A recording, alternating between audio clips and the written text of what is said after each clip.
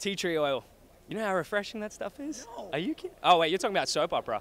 No, soap. I was like body soap. Yeah, Yeah. Okay, cool. I was going to say Days of Our Lives. Yeah, tea tree oil. If you haven't tried it, amazing. Yeah. I'll take it from here.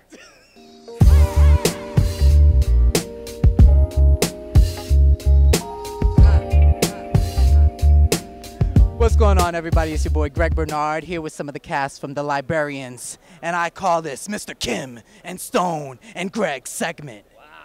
Yeah, I bet you not. Yeah, we're just on pure adrenaline and air. Yeah. Energy. Yeah, Red Bulls. All right, now listen. You want to know something like 3 seasons ago?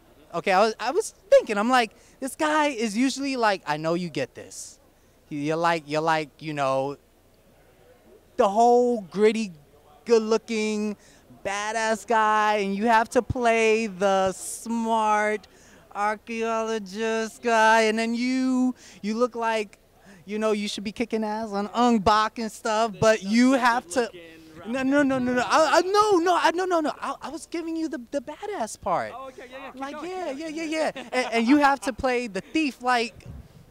This is not typecasted. It never has been typecasted for you guys. And I mean, I just want to ask you, because a lot of people, they don't understand acting and method acting, and how do you have to get into character and prepare for that? How do you prepare to play a thief?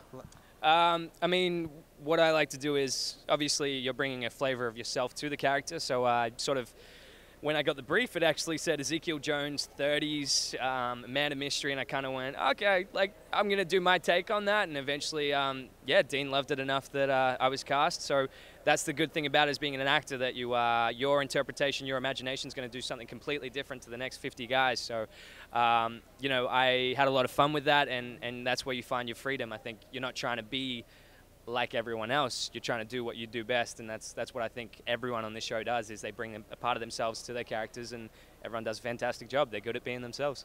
You can't top that. No, I mean, I can go off of what he says though. When he first got to set, he was, we were all learning the characters and stuff like that. And to practice as a thief, he would steal other people's lines and steal other people's lighting and steal other people's moments, and it worked.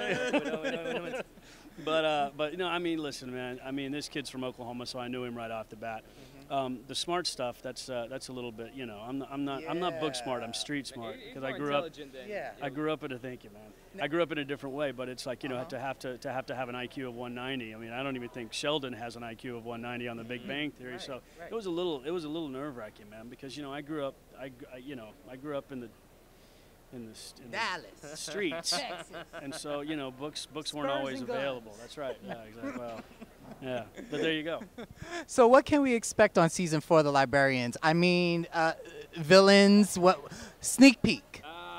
Amazing guest stars, a lot of fun, a bunch of new cases, and we actually got picked up for more episodes this year. So yeah, we kind of had more time to really get into the depths of some of those stories, and yeah, I'm probably most excited for this season. I'm super stoked. You get 12 full episodes, and the writers did a great job with this season. Yeah. Okay. Yeah, no, I mean, it's just, you know, there's always a villain, like you said. There's got to be a villain. But this year it's a different villain, man. This year it's internal, you know what I mean? And it's like, and we're all struggling with the fact is, do we want to be a librarian? It's like, yeah, no, exactly. Yeah. This is Greg Bernard signing out.